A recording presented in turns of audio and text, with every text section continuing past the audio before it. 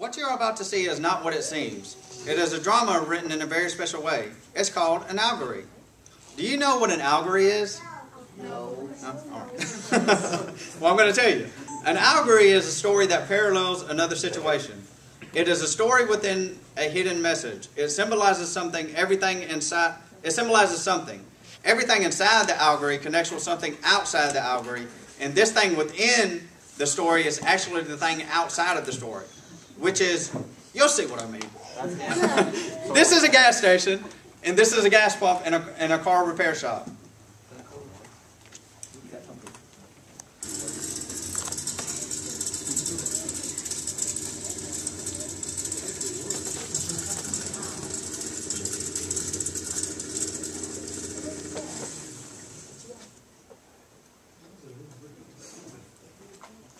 Morning, young woman. Fill her up, please.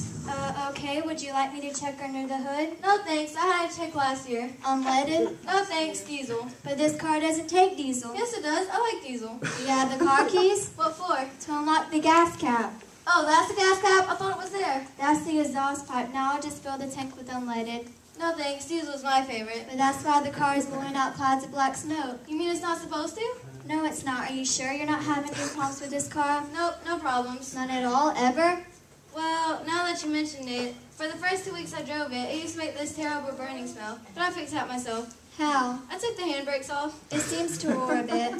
Now that you mentioned it, it does roar a bit, but it's the smoothness of these automatics. You can hardly feel the gear changes to first, second, third, and up to fourth at 75 miles an hour. It's a manual transmission. Yes, I have a manual here in the back. No, I mean the car's a manual. You were driving in first gear at 75 miles per hour. You don't say. Ever noticed the engine missing? Nope, it's always been right there under the hood. Is the timing off? No, my cycle cords keeps perfect timing. But the other morning, when I started the engine, I did notice a big metal thing come flying up to the hood. What do you think that could have been? A piston? There's no need for that sort of language. Ma'am, you don't know a lot about cars, do you? I wouldn't say that. Do you have a spare tire? No, I'm on a diet. Where's the jack? It's back home along the lawn. Ma'am, your car is a wreck. Nope, it's a Ford. Ma'am, there's a lot wrong with your car. If you keep driving in this condition, it will burn out, break down. Can I get a second opinion on that? You don't need a second opinion. The car barely made it here itself. Why don't you let me fix it?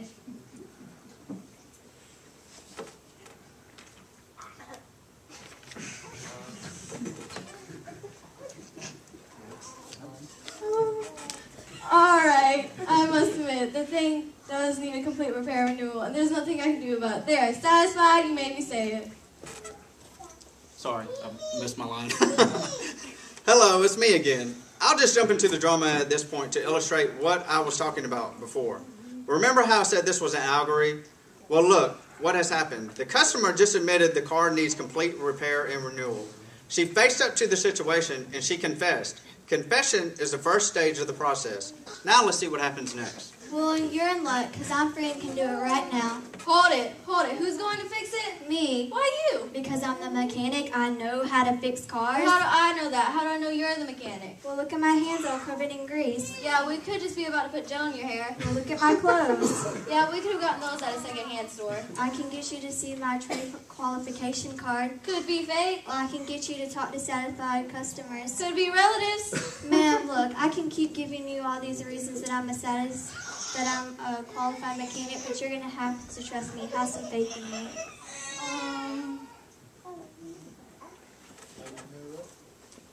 Hello, just a quick point. There's the second step. How exciting. First step, confession. Second step, faith. See the hidden meaning back again later. Alright, I'll trust you. There does seem to be enough evidence for an intelligent decision here. Can I help? I'm very mechanical. You can watch. Oh, there's lots of parts to a car. What's that piece? It's called the differential. Differential. And you said it was really supposed to be in the back of the car? Yes, we'll put it back there again. I can't understand why they didn't work. I used to oil them every day. The whole engine is filthy and it's full of metal fillings and oil sludge. We'll have to flush it out and cleanse the whole thing. Yes, I suppose it could do with the cleaning. Sure it could, especially the radiators. Get rid of all the tea leaves.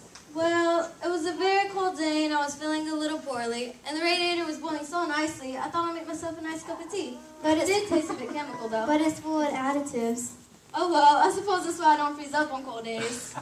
We'll have to flush it out and we'll have to clean the whole air filter. Suppose it's a bit blocked up? Yeah, those air pressures you put in there really made a difference in there. I just wanted it all to smell nice. Well, we'll have to clean the whole thing out. Yes, clean it all out. Well, so the whole engine is going to be flushed out and thoroughly cleansed. What an interesting algorithm statement that is. First step, confession. Second step, faith. Third step, the thorough cleansing. Now, 16 hours later. Well, there it is, all done. Oh, it's looking great. All lovely and clean, just like new. Yes, it certainly does make a difference. All right, beautiful. You've done a great job. Now what do I owe you? Oh, nothing. You can have it for free. For free? Really? Yep, no charge, all free. But it took so long and you worked so hard. And look, you cut your hands on the sharp metal pieces. Oh, well, it's worth it seeing it all working properly. Oh, well, if you insist. I insist. Okay, fill up diesel and I'll be off. No, stop. You can't use diesel. If you put diesel in here, it will ruin all the good work I just done. But I like the smell of diesel, and the deep dirty water makes me feel like the car's a truck. No, you can't use diesel. You see, this car is only designed to run unleaded. It's the right spirit for the system, and if you have the right spirit, you'll have better power and performance. Power?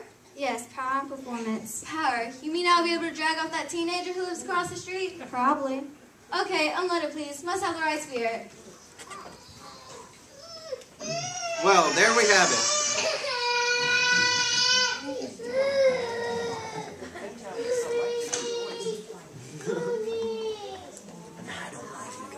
Well, there we have it. First step, confession. Second step, faith.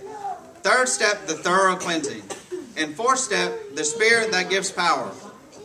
Wonder what that could symbolize. Let's see how it all sounds. Okay, take it away.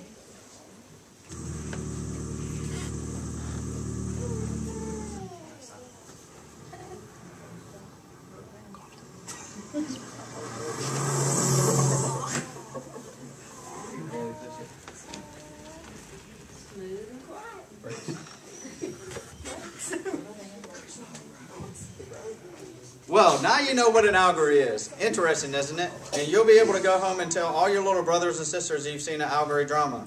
And they'll think you went someplace educational.